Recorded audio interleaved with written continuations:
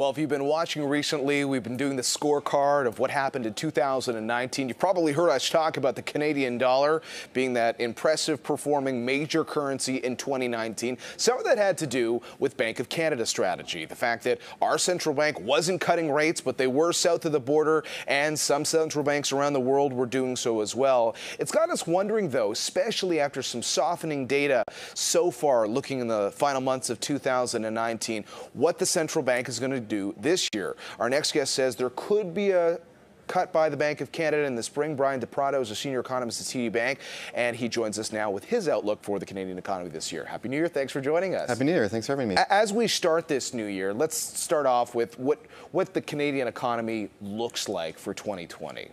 It's a little bit ho-hum, for lack of a better term. We don't really see a lot of catalysts one way or the other. So you're looking at a kind of a repeat performance of 2019. We're looking at the consumer, not super strong, performing, roughly in line with population growth. Nothing to, really get excited about. That's at backbone there, and that's keeping growth, right around, actually a little bit below what we estimate to be potential. So if we look at the things that were moving stocks, we mentioned earlier that low interest rates or moves to lower interest rates in the U.S., coupled with cooling some of those trade tensions, seem to really get stock market investors excited.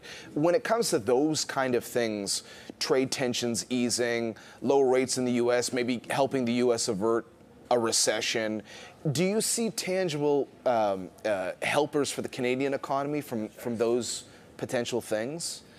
There is some, certainly on the trade side, that could be a positive lift. We heard yesterday this phase 1 deal coming mid-month apparently. Right. Phase 2 following right after. If we see more progress, we shouldn't forget Europe's still in President Trump's crosshairs. There's the Boeing Airbus spat still ongoing there. But if we can get some positive resolution on that, as we've seen in some of the other files last year, certainly that could be a positive catalyst. So then, when it comes to the Canadian economy, how much of it is tied to what's actually happening here and not what's happening abroad? Because I think we started to see some softening jobs numbers. We saw some softening retail sales data before we took the holiday, the Christmas break. What would you say are some of the headwinds here at home right now? The big one, I think, that we've seen through last year has to be not just the household debt level, because we've known about that for a while, but really the sensitivity to it. We've seen the retail come back in a big way. We've seen insolvencies start to tick up. This seems like the rate sensitivity there is even higher than we might have estimated, or the Bank of Canada might have estimated. You look at some of the products where you're seeing the challenges.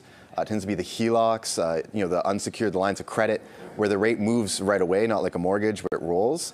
That's really where you're seeing the stress, and so it seems like that's really starting to be a bit more of a headwind than might have been expected. And that gets us into a conversation around interest rate policy. We mentioned off the top that you wouldn't be surprised if in the spring the Bank of Canada were to cut rates. For the last few months, it feels like we've been talking about this balancing act for the bank. On the one hand, if there's worries surrounding household debt, maybe it makes sense to lower rates, but of course the Bank of Canada is also sensitive to the fact that low rates encourage people to go out and take on more debt.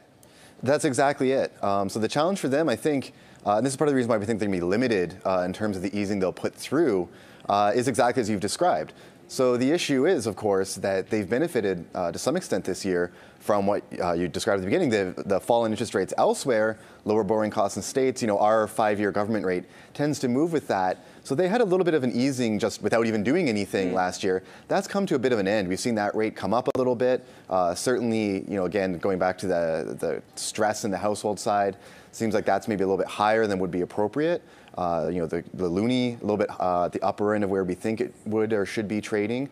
All these things suggest that a little bit of an ease, a little bit of a reset, a change in guidance too, to ensure that, or to remind people that we're going to be keeping it low for a while. That could go a long way, and again in a limited fashion. So you get a little bit more credit growth, but they don't really want to restart that fire and make things even worse down the road. So it sounds like what you're saying ties into something that we have on our website, bnnbloomberg.ca, a story about maybe the Canadian dollar struggling a little bit in 2020 after being this very strong performer when it comes to the major currencies in 2019. Absolutely. I think that's consistent with the outlook for Bank of Canada easing. And again, it's I think some of the strength we saw last year was Canada kind of going it alone to some extent, right? That, as you mentioned, we didn't see easing here. All the other majors generally easing. You can see a little bit of the flip of that this year, right? Where the Bank of Canada adjusts course a little bit as other central banks, maybe hold the line. Does it matter that we're going to see a major shift at the Bank of Canada? Stephen Poole has already said he's going to be stepping down, so we're waiting to find out who his successor will be.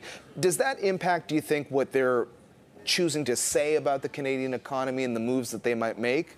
I think it plays into it, but I don't think it's a major factor. Okay. Ultimately, Poole and Bank of Canada, they're going to be pragmatic. It's their job to try to steer the economy.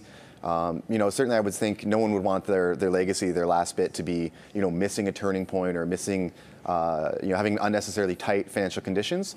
I think it's a consideration, but I don't think it's the be-all, end-all. And, Governor Poole is going to want to keep the economy in the best shape he can have it for his predecessor. And before we go, we talk so much about whether rates stay the same or go down or go up. The reality is, when it comes to central bank moves, sometimes it's the other stuff that is creating some excitement in the marketplace. The Fed using its balance sheet over the last few months, or even this morning we're talking about what's happening in China. If they're telling the banks that you don't have to hold as much cash, it's almost like a liquidity injection into their system. So central banks have all sorts of tricks, essentially, they can use to try to stimulate their economies.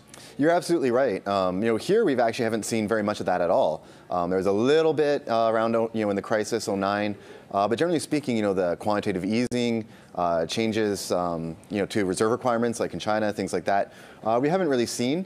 Certainly, some of the changes you could envision where we'd actually, get a real headwind. Some of those I think would have to come even from OSFI, right, from beyond the central bank, from the regulator, things like the mortgage underwriting rules, things like that, where you could see a little bit of a kickstart there. But again, we're talking, more of an extreme scenario there. More likely the Bank of Canada kind of, one cut to adjust and holds there. To do that. Real quickly before we go, if we look at the U.S. economy, I think some estimating maybe growth of around 1.8% for the year, which would be slower growth, but it would keep the expansion moving along. What kind of number would you be looking for the Canadian economy this year, Brian? For the Canadian economy, we'd be looking at about 1.6% this year. Okay. A little bit slower than last year. Similar theme, right? A little bit of a deceleration.